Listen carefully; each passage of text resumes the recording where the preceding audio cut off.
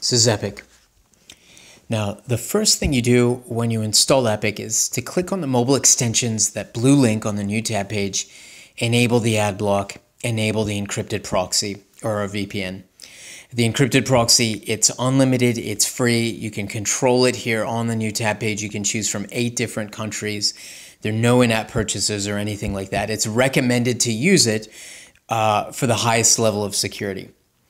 Now, that being said, sometimes when you're using the encrypted proxy, some sites won't work, so you can disable it here. Similarly, some sites won't work if you have the AdBlock on.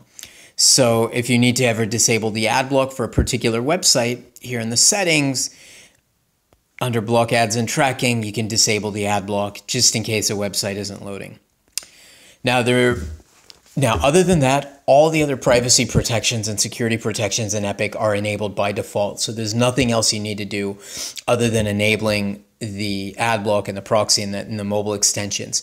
Now, there are many other features in Epic. For instance, here at Bloomberg, you can load up a web page, which is loading up right now.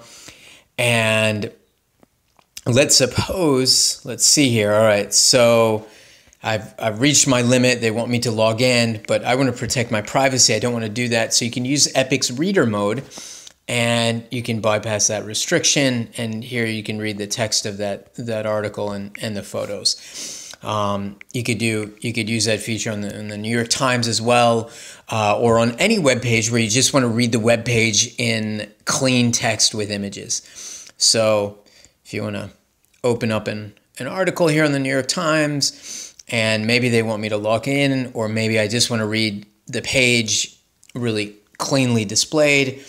So here it is in Epic's reader mode. Well, we'll see it here in a second.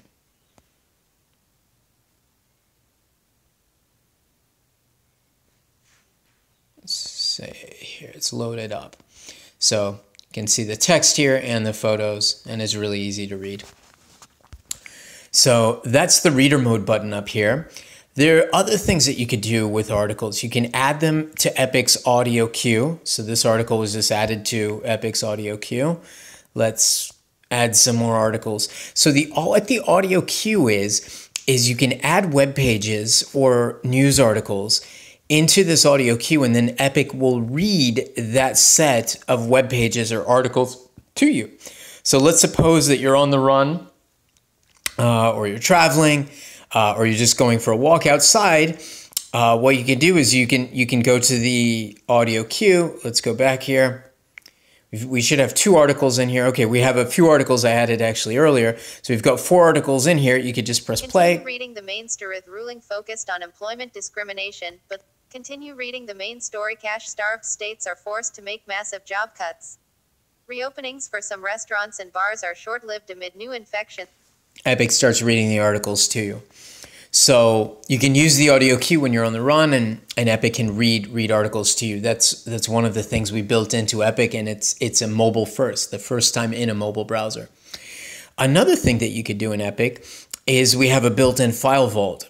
So now if you want to download this image, you can download and encrypt it into the file vault. Now, I encrypted that into my vault. To access it, I have to go to my downloads, which is right here.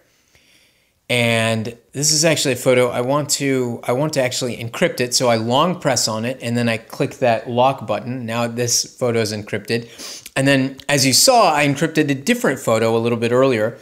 So I have to enter my password, which I'd entered before. And here are both photos. So that one's moved to decrypted downloads, and so is that one. And so now I could actually view both of them, including this photo that I had just saved.